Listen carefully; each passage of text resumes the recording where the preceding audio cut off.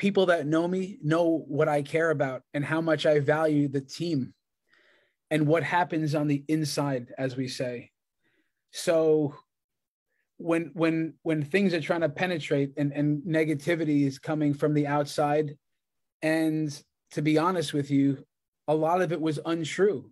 Now, again, who's to say what's true and not, but I can tell you a lot of it was untrue, and that it does now create negativity, which is, yeah, I mean, I think all those players, myself included, is we know that, yeah, you can't listen to the noise. But you did get a sense that there was, when we got there, there was some of I don't know what you'd say is we're trying to become a team. It's always the process, but at Manchester United at the time we arrived, we're trying to, all of us, the players there, we're trying to really come together.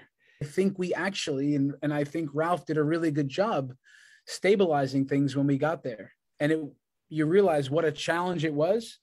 But I think after the Champions League exit, not get the result at home, I think we let that one go for sure. You can see that the air got sucked out a little bit in what we were doing, and it becomes difficult now that down the stretch. So to move the needle, then in the end, did we really move it at all? Like this, of course, we're just such competitors, and me wanting to finish in the top four and just play a small part in that. This is disappointing in the end, but again, an overall incredible experience for me.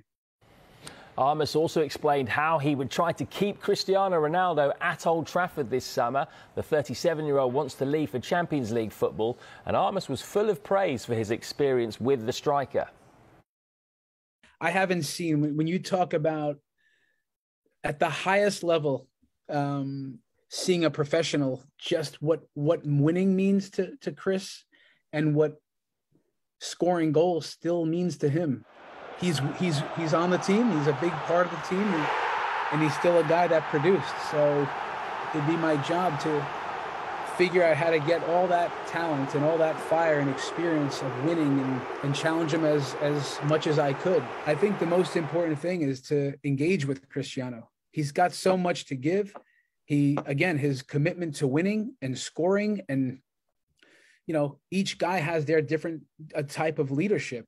He certainly can be a leader in his way. And my goal with like everyone on the roster is say, how can I get the most out of Cristiano? So I do think that's a hands-on approach. It's speaking with him. It's bringing him into the office. It's asking him questions. So he's part of the solutions and part of success. Armas and Rangnick have been replaced by Erik ten Hag, who will take charge in the Premier League for the first time against Brighton on Sunday. He's predicting an exciting season for the United fans. You can see with guys like Eriksen, there's culture guys that he's brought in.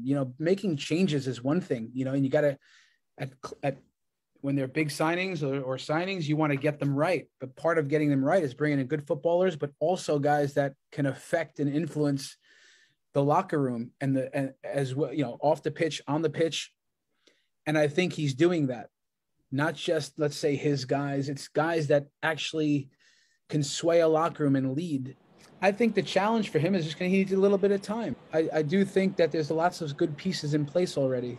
I've studied his principles before, with the ball, without the ball. I enjoy what he's looking to bring. And I think the sitting on the edge of your seat and playing attractive football and possession-based and it's still attacking and verticality, counter-pressing, you can see it all in his game. But I do see a serious side of him. I don't think he's afraid to make big decisions, and I don't think he's willing to relent on his principles and his way.